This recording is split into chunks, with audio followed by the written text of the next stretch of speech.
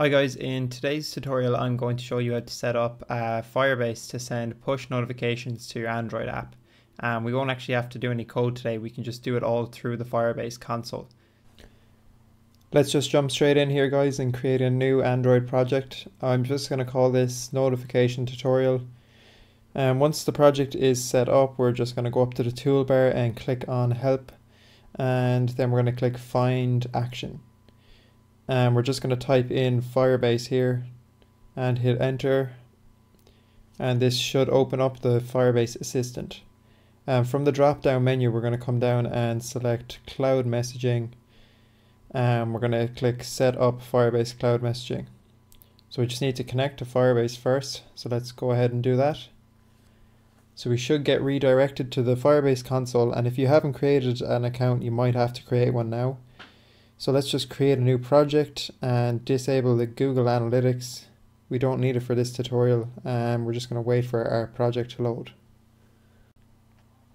So once the project is fully loaded, it should give us an option to connect it to our application.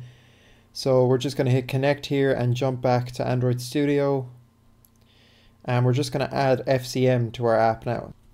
So FCM just stands for Firebase Cloud Messaging. So once the Gradle file is finished building, we can simply jump to our manifest file, and inside here we just need to add the permissions to use the internet.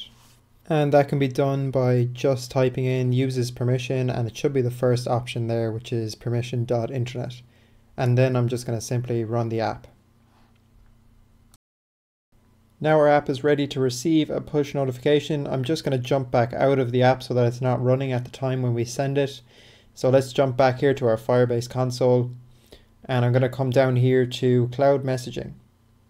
And there should be an option up the top of the page to send your first message. So let's just click that, and we just need to type in some details here about the notification. So you can type in whatever you want here.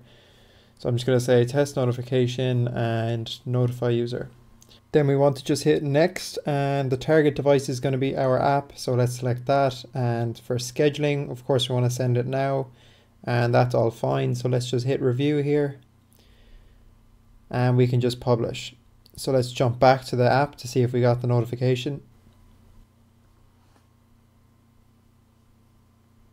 So we can see the notification came through there, so it all seems to be working fine. So that's basically it for the tutorial guys. That's how you send a notification from Firebase to your app. I hope that you enjoyed it, and if you don't mind just leaving a like on the video, and if you have any requests for any other tutorials that you'd like to see, just leave a comment down below. Thanks for watching.